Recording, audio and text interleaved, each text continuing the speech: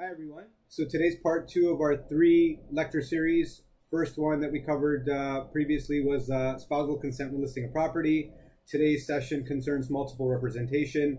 And then the last one, which will follow this video, will concern informed consent when dealing with clients, customers, and so on and so forth. So given that our office has literally facilitated the closing of thousands of transactions to date, we have encountered our handful of very funny situations which have resulted from parties acting in multiple representation capacity. So first and foremost, what is multiple representation? Multiple representation occurs when you have one brokerage representing multiple parties in the same transaction. So more often than not, this will be a situation where you've got, for example, ABC Realty that represents the buyer. They have signed a buyer representation agreement, and a seller who has signed a listing agreement. Both parties are represented by the company, and that's key because client and customer are not synonymous. A client is a very different relationship than one that flows from a customer service agreement.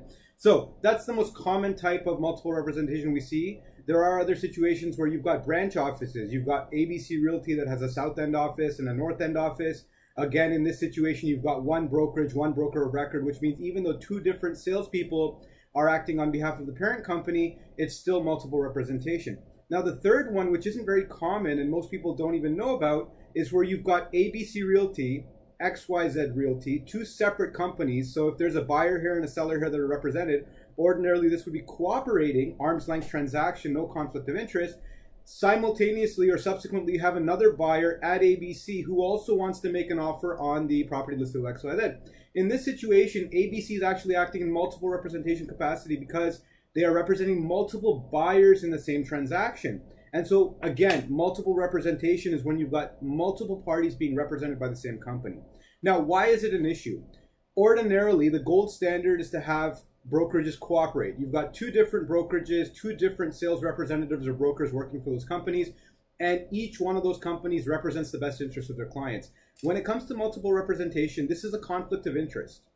One brokerage representing a buyer and seller in the same transaction, naturally, if you think about it, buyer wants to get the property for free if they can, and they want to make sure the appliances, chattels, fixtures, and everything else in the property is in good working order for as long as they can get it to be in good working order. Whereas the seller wants maximum property sale price, and they don't want to be on the hook for anything. So the transaction by its very nature is adversarial, and for one broker to try to balance the interests of a buyer and a seller, or one brokerage rather, even with two different registrants, it becomes very interesting. And so this is where we're seeing conversations being had with RICO now about mandated multiple representation and designation, which is a topic that we will discuss at a later time. Currently, I want to discuss how you deal with the situation. So the gold standard, as far as I'm concerned, is if you're encountering a situation where you represent multiple parties in the same transaction, ideally you refer one out, take a referral fee so that it becomes a conflict. The conflict of interest is minimized. You refer them to another brokerage, you take your referral fee, and at the end of the day, it's cooperating because you represent the party that remains with you, whereas the other brokerage represents the other party in the same transaction. So that's the gold standard. Now, some agents will say, well, if this transaction doesn't go through, if this transaction doesn't actually end up resulting in a agreement of purchase and sale which is entered into, well, I've just referred my buyer on and that's the end of it. I've lost them. So in this situation, the next best thing, again, it's not ideal, but it is possible to do it, is to have the party enter into a buyer customer service agreement. Now, it's very clear that in this contract, the relationship that's creating is one that's very limited. The buyer is not represented by the company, but we've also seen issues with this sort of relationship because parties, i.e. buyers who are upset with the transaction or something has gone wrong, will then turn around and say, I thought I was represented. I thought the agent had the best interest, my best interest at heart. And then the agent pulls out this document and says, well, no, I explained to Mr. and Mrs. Buyer that we don't represent them, so on and so forth. So as an agent, to make this contract more enforceable, my recommendation is you have the buyer's initial in very specific parts. You can see that there are prescribed initials for all the brokerages as well as the buyers involved. Using a red stamp like this one, have the buyer's initial right next to the words here that say, for use when the buyer is not represented by the broker. Similarly, when it comes to the working with a realtor, have the customer initial right next to the word customer, followed by another initial right where it says buyer, not represented by the brokerage. Doing this helps you substantiate that you had the relevant conversations with the client. Now, sometimes you get really crazy situations where the broker's still uncomfortable even after explaining all of these things. And so brokers will go as far as recording conversations. My recommendation is that if you're overly concerned with the relationship, take the buyer customer service agreement, add in a schedule, just like you can with any other contract. So in this provision, it's it's provision 11, where you can add in a schedule A, for example. Add the schedule A, write A here, okay? And what I'll encourage agents to do is have the buyer very clearly write into this section in red pen in their own hand that I acknowledge that I'm not being represented by the company. The service being provided to me is very limited. Have them initial right next to it. Anything that you think is onerous or something that could be contentious or challenged after the fact, get the client to write it in red pen in their own hand and have them initial off on it. This shows a judge or somebody reviewing the file that you had those pertinent conversations with the individual, and more importantly, that they did know, in fact, what they were doing.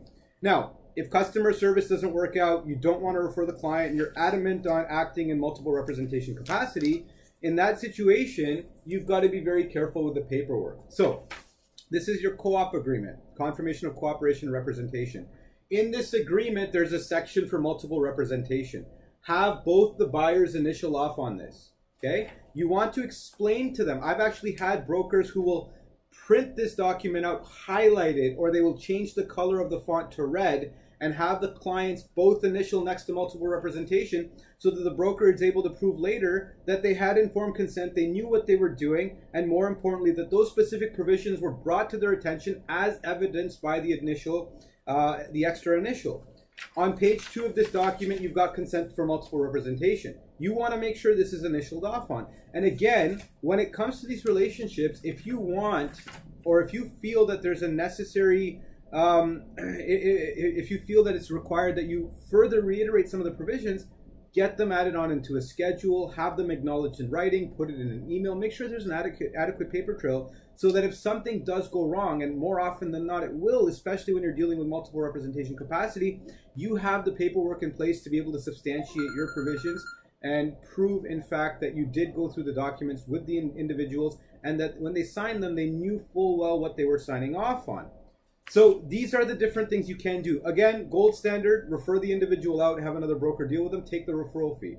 It's not worth losing your license or being involved in some serious allegations where buyer is now saying, I had another agent. I already had a BRA signed with another company. So-and-so forced me to sign in this, enter into another BRA with them.